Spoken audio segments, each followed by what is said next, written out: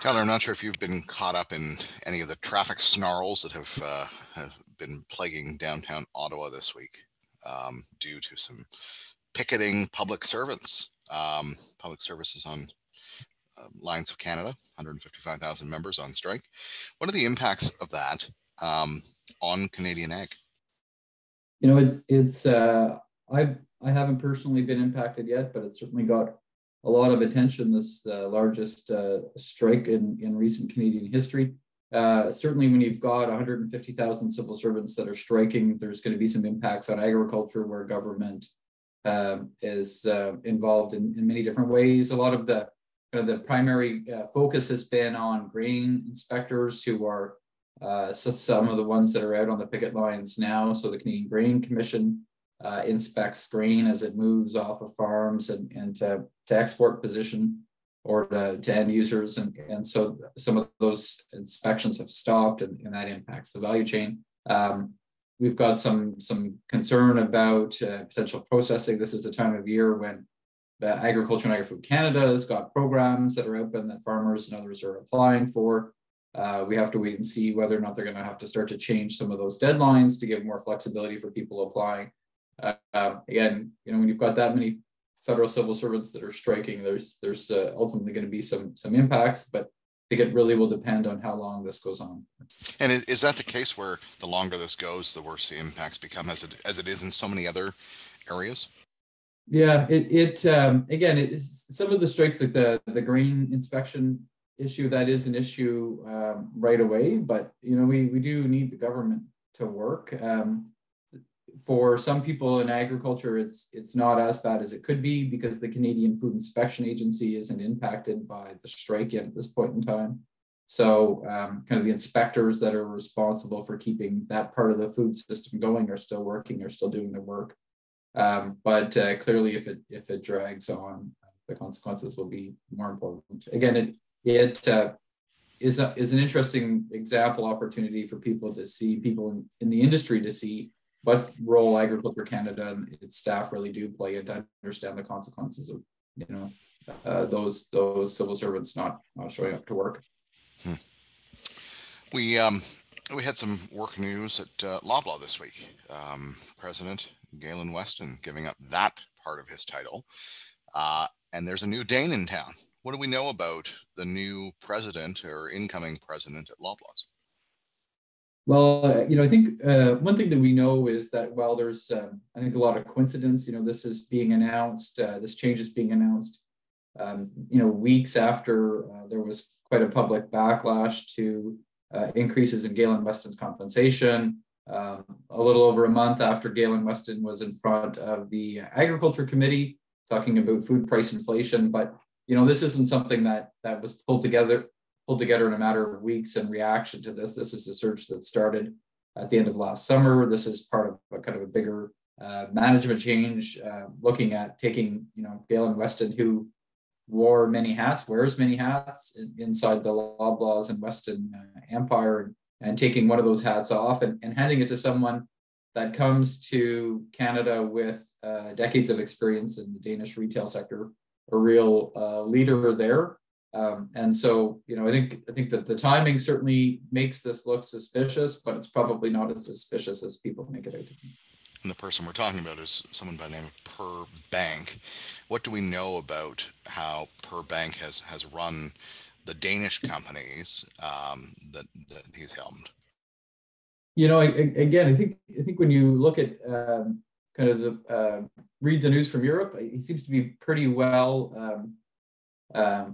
respected. He's been in a senior leadership position in a retail giant in Denmark for more than a decade. Really brings quite a bit of experience in a retailer driving growth, and again brings. I think every retail sector is different. The pressures are unique in Canada as they are other places. But something that we have seen is our food retailers, increasingly going outside of the sector. Empire, that owns Sobeys, went to Canadian Tire outside of food in order to get a senior executive to its current CEO. Again, Loblaw is going outside of Canada, but sticking in food retail to get its CEO. But I think that it is one of the dynamic, we have a relatively small number of retailers, large retailers in Canada. So when they go looking for a search, if they want somebody that has that kind of that leadership experience, then they've got to look outside the country. We've seen, and we've talked about this before, right? Global supply chains and the effects of those on Canadian grocers. Do you think this gives Loblaw a bit of a leg up that it didn't have previously, to have someone who's been, leading in a European firm for more than a decade, as you say? I think Loblaw doesn't need much of a leg up. If you look at kind of the strategies, the success that they've had, again, one of the issues that's got them in the front page of the news is how well they are doing from a profit perspective. I think the company has been able to manage a lot of the issues that it has had.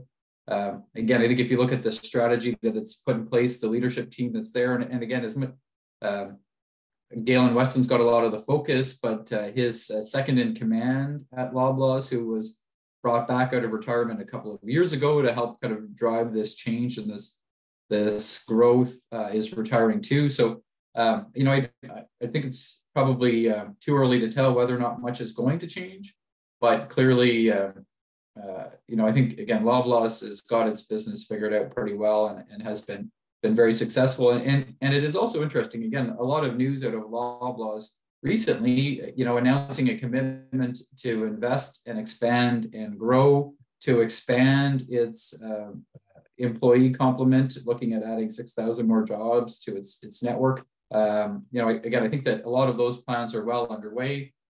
That's this $2 billion investment that they announced recently. This is going to unfold as the new CEO comes into play. But I think it really is kind of reflects the strong growth strategy and strong success that Loblaws has had as a company. We were seeing a couple of news stories this week that were framing the issue of inflation differently in this country, which I thought was pretty interesting. General inflation is lower than it has been, but higher than certainly we've been used to in recent years still. And food inflation remains stubbornly high. But these news stories were, the rate of inflation is slowing, so things are getting a whole lot better. What is your take on this gap between general inflation and food prices and food inflation specifically? Chris, it's always important to remember that when people talk about inflation slowing, that doesn't mean products are going to get cheaper, right? What they're talking about is that they're just going to get more expensive less slowly than they were before. And so I always think that that's an important distinction. Again, we have this target that our central bank aims for, where we've got 2 to 3% inflation effectively across the economy. Government recognizes things are going to get a little bit more expensive every year, but not get so much more expensive that it puts undue pressure. And so again, we're seeing it, inflation starting to slow down, and we're seeing kind of the impact of changes on a variety of different food products. But there's some interesting kind of dynamics playing out. And in March, we saw, for example, food starting to come down, other pieces staying high, some prices actually getting cheaper. Gas, I think most people have seen this, is less expensive, 15% almost less expensive than it was in March last year. So that's helping balance off kind of the full impact of inflation on homeowners, but food is still one of those ones that's sticking high. And so it's going to take some time. Again, we've talked in the past about this whole kind of basket of issues that are keeping food more expensive. It's going to take some time for all of those issues to kind of work themselves out, and for food inflation in general to get back to where it should be.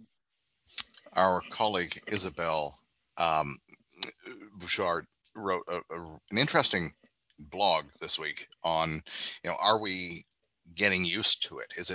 Is our trademark Canadian complacency taking over, and we're just gonna take the hit on our pocketbooks? What's your sense of that? Are people getting are people just becoming accustomed to the higher prices that we've been seeing now for more than a year? And, in your networks, are people talking about food pricing and the grocery bill as much as they were at one point? Yeah, so I think when you look at the public opinion polling that we've seen, if you look at how what we know about how people are concerned, I don't think we've seen a noticeable change yet in those numbers, and I really do think it reflects the reality that food inflation hits us all differently. So higher income Canadians tend to generally be less concerned. They tend to feel the pinch less hard than others. But the reality is that for a lot of Canadians that already struggle to make ends meet, this ongoing impact of high prices continues to have an impact. It continues to put extra strain on household budgets. Food banks in Toronto were out recently talking about the increase in visits that they're experiencing, that they're living with, talking about the challenges that's it's almost exponential growth that they've seen. The pandemic drove up use of food banks, and then all of these other economic pressures then has pushed that even further as food's got more expensive, which is compounded by the reality for food banks with the fact that the food that they're buying is now getting more expensive. So they're having to buy more food when they're having to buy more expensive food. So, I think some people are getting used to it, but a lot of people are still struggling with it. And clearly, we need to not only see food inflation flow, but, we need to get that right balance between ensuring that people have, incomes that are good enough in order to deal with, again, food and housing and transportation costs that have all seen pretty significant pressure over the last year. And global events keep coming at us and affecting, some staples and commodities. Right there was word out this week that there might be a rice shortage around the world, and that could affect up to 3.5 billion people. What's your take on where rice is at this year, and is it something that we need to be focused more on? We've talked about wheat, we've talked about other staples and commodities, but is rice the new wheat? I think what we have is a new normal, Chris, where almost every year we can expect one part of the world that grows a lot of food to face some significant pressures on growing that food. So this year we're looking at Pakistan, other parts of Asia that are major rice producers that are experiencing the impacts of extreme weather. Again, we've seen it in the past with wheat. Last year there was heat waves in India and droughts in China, and so we've got these issues this year on rice growing. And again, rice is a staple commodity for so many in this world that really is incredibly important. I think we've got this immediate pressure on rice production this year. The good news is we still have quite a bit of stocks. Again, people may not think of this, but countries around the world, companies do keep effectively reserves of food to help weather the storm. The problem is, how those reserves compared to the amount that we actually use is getting smaller. So our stock to use ratio we would talk about is under pressure, and so our ability to weather a bad year is not the same as it used to be. Our rice stocks are okay. It's complicated by the fact that a lot of those stocks are held in China, and so whereas stocks that are held in the Philippines, may actually leave the Philippines if there's a shortage somewhere else. Stocks that are held in China tend not to leave China. So it's hard that when you get a pressure in some countries, when you get these situations like we've seen in North Africa and the Middle East as a result of the Ukraine invasion, the fact that we have stocks may not be all of that helpful because the stocks are somewhere where they can't actually be put to use. So I think what we expect to see on the rice situation is a tough year this year, hopefully a better year next year. Probably see some prices go up, but again, I think it reflects this new reality that we should be expecting to see pressure on production for major commodities every year. It's the new world we live in. And are these, systems that you've described, to absorb a bad year, are they fit for purpose when there are more and more bad years? That's a really interesting question, and we could spend a day talking about this. It's interesting. We talk about international trade rules and kind of how effective they are, but there's this dynamic that's changed where trade barriers used to be put in place in order to keep food out of a country, and increasingly they're being used to keep food into a country. So again, we talk about China. Countries are holding stocks, but they're not putting those stocks out into the market to relieve pressure when they're needed. And so that question around fit for purpose and whether or not we have the right relief valves is a really important one. I think it puts extra emphasis on countries like Canada that can, when we can, to produce more and to export more, to be that relief valve to the world. Because the old way of doing things of stockpiling food and being able to access it when you need it doesn't work as well as it used to. We had a story from a British chef, James Martin, taking on big margarine this week, saying margarine is the worst thing you can have in your fridge and use in your cooking, etc. I'm not going to get into, margarine versus butter and that age-old debate, but you reminded me of some really interesting historical tortured Canadian history on margarine. Can you just remind us of where we've been in this country in the debate on margarine? Yeah, margarine versus butter is not just a controversial issue for British chefs. It's a controversial issue for provinces, for companies, for dairy farmers. So if you go back, almost 100 years ago, or over 100 years ago, I guess, there's been a ban in place. There was a ban in place for margarine in Canada at the turn of the century. Again, largely to support the dairy industry, but I think the perception at the time was that butter wasn't a healthy product, and so Canada effectively had a ban on margarine up until the 50s. Worth noting that the ban was lifted at the end of the Second World War in order to be able to use margarine to address food stock issues.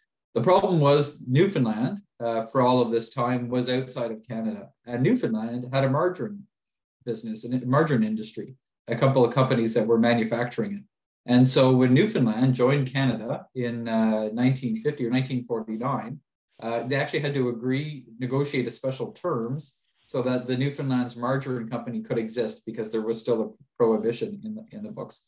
Worth noting that, so there was some court actions that were taken in place. Effectively, it was decided that provinces themselves would then be responsible for setting margarine policy, for keeping the bans in place. Usually what those bans looked like was preventing companies, they allowed companies to sell margarine, but they couldn't make it look like butter. So for a while, when you bought margarine, you would get a pack of food coloring that you could mix in with it in order to be able to make it look more like butter. The food company couldn't do that, but you as the consumer could.